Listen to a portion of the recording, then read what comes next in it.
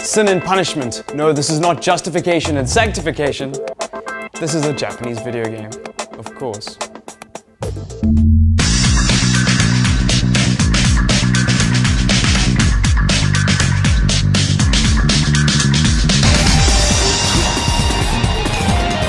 Rail shooters on the Wii have been a popular staple for the console, with games the likes of the successful House of the Dead and the Wii's version of Dead Space called Dead Space Extraction. Now it's Sin and Punishment's turn with Sin and Punishment Successor of the Skies.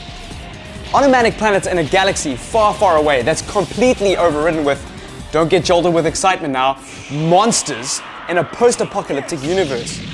Two young protagonists, as usual, blow the crap out of the evil monsters that ravenously are destroying the world. Besides the monotonous plotline, the characters are super dangerous and cause a heck of a lot of damage. Which is good, and that's science. The rail shooting component is solid and without fault.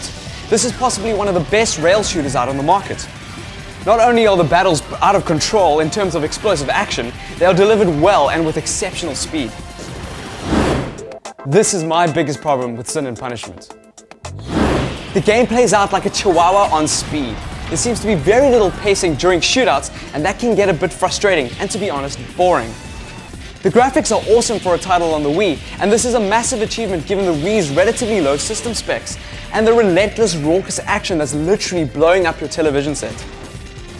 The two-player component is a bit of a lost opportunity. It exists but feels like a cheat, as they don't control a player but only let them shoot fools.